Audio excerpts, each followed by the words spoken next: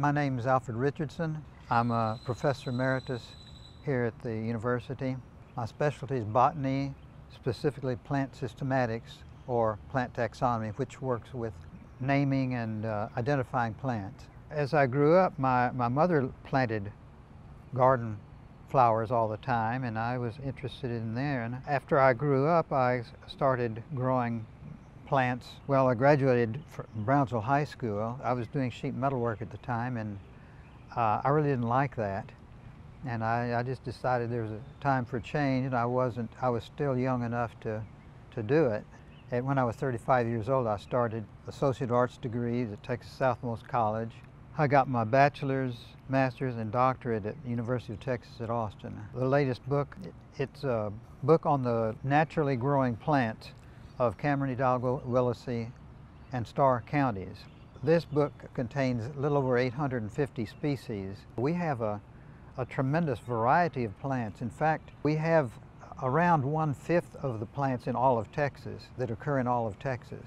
We're in a southern position, but not far enough south to be tropical. We get a lot of things from Mexico that come up into our area, and then they're not found any farther north. So we get that combination of Mexican flora and Texas flora in that sense. Also, we've got the coast, which is another complete set of plants, and then of course along the river. Even in the valley, we have differences in temperature and rainfall as we go westward. That causes another difference in the kinds of plants that we've got. A couple of classes have used it as either a lab manual or textbook. It's also being used at UT Pan Am as a lab manual. In the public schools in Donna, they're using it as a textbook. In our partnership with the co-author, we make a great team because I can deal with that tedium. We complement each other. His name is Ken King. He has a master's degree in biology with an emphasis on herpetology. And he sees a particular plant, and he can tell you what butterfly goes to that plant and where the larvae go. If you see this butterfly, you follow it and you'll find the plant that it likes. To find that plant, it has to be preserved. We put it in a plant press where it's pressed flat and dried, and then it's stored in a herbarium, which is like a library of plant specimens.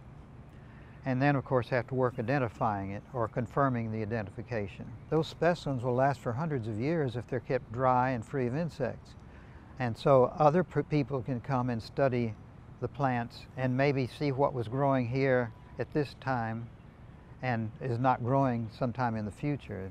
It's like going on an Easter egg hunt every time I go out. We always look around in the grass. Sometimes a little small thing in the grass will catch our attention, and so there's always something of interest. That's when we get the flow of endorphins. You know, they talk about the runner's high, but when we start on a field trip, boy, the endorphins really flow, just really feel good.